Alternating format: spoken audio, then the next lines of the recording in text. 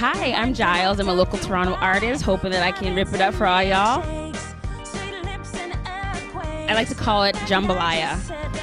It's just a mix of everything. We got some funk, we got some rock, we got some pop, we got jazz, we got R&B elements. I like to do a little bit of everything. I don't want to leave anybody out. My older sister, Camille Douglas, who recently passed, actually got me into the business. I started doing backup for her, started doing backup for Carlos Morgan when I was about 13. It just kind of something that came very organically, just happened. If I had to pick just one, which is really hard for me, I'd probably have to go with my teacher, my mentor, who I just absolutely love, would be Jill Scott.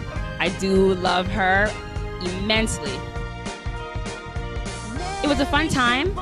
I like the music. They use a lot of live instruments. It wasn't a lot of the synthesized stuff that you hear now, a lot of the electronic stuff that you hear now.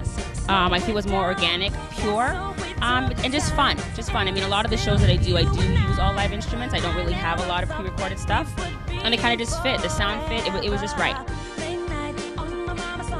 You know what? It's just the sound. It just feels right. Like, I have no problems with using pre-record sounds, because some of the stuff that we can't have, like violins, that I just don't have a violinist for, we do get it pre-recorded.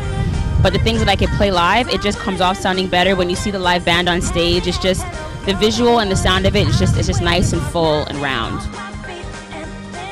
We're pretty much working on recording videos for all the EP. I believe the next one should be Someone Like You. But we're literally just pumping out new music and just working on video and media components for all the stuff that I'm going to be releasing in the year and summer. I think I'm going to win SoundClash, just on the fact that I think people like to hear pure, honest music.